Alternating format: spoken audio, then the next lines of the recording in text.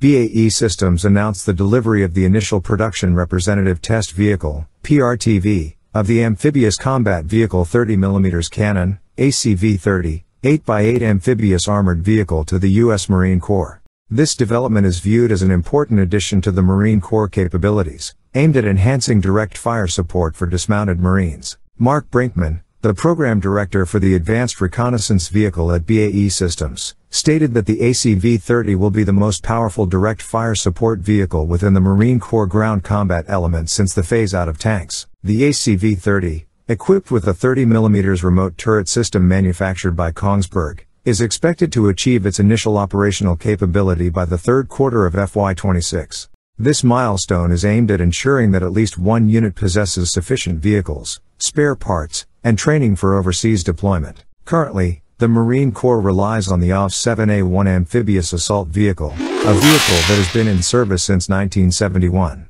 It is expected that the ACV family of vehicles will eventually replace the AV. Within the ACV family, the ACV-30 is the third variant, with BAE Systems serving as the prime contractor since its selection in 2018. This variant features a Kongsberg-manufactured stabilized, 30mm remote turret system, designed to optimize troop capacity and payload while ensuring crew protection by eliminating the space constraints associated with legacy turreted cannon systems. This weight reduction is expected to enhance mobility, enabling U.S. Marines to more effectively engage targets compared to existing systems. The ACV family of vehicles has been designed to meet the actual and future operational needs of the U.S. Marine Corps, particularly in enhancing ocean swim capabilities, survivability, and technical capabilities, especially in the Indo-Pacific region.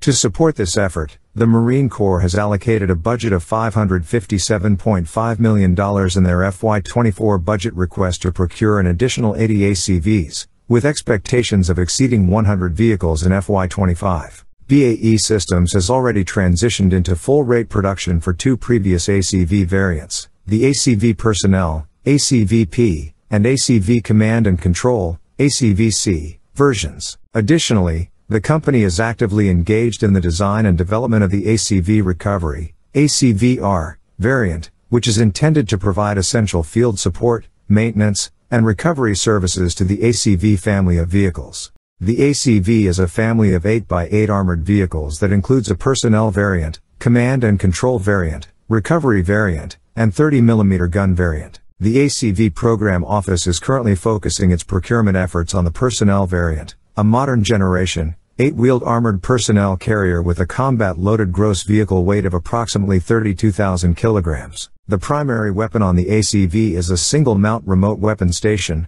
RWS, equipped with either an Mk19 automatic grenade launcher or an M2 12.7mm caliber heavy machine gun.